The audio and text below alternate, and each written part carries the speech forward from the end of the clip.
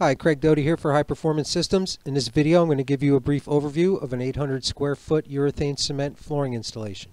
Our client on this project is in the business of refurbishing equipment, and they clean that equipment with harsh solvents and cleansers. Their problem was that these solvents and cleansing liquids were pooling in low-lying areas and causing extensive corrosion to their substrate.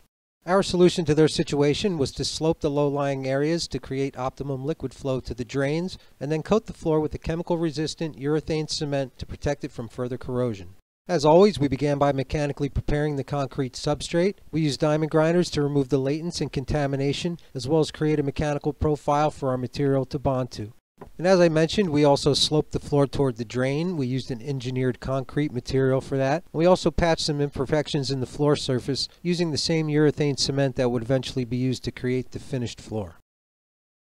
For the base coat of flooring, we used Duraflex's Polycrete SLB urethane cement slurry. This polymer modified cementitious urethane is applied in a pancake batter consistency at approximately 1/8 of an inch. And once the material is applied, it's broadcast to excess with a silica sand aggregate. This sand gives the floor added strength and increases the thickness to approximately 3/16 of an inch.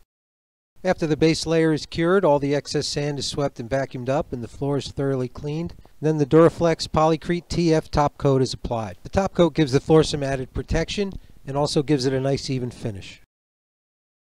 If you're interested in urethane cement flooring, epoxy flooring, or any other type of resinous flooring, please give us a call at 1-800-928-7220 or visit our website at www.highperformancesystems.com.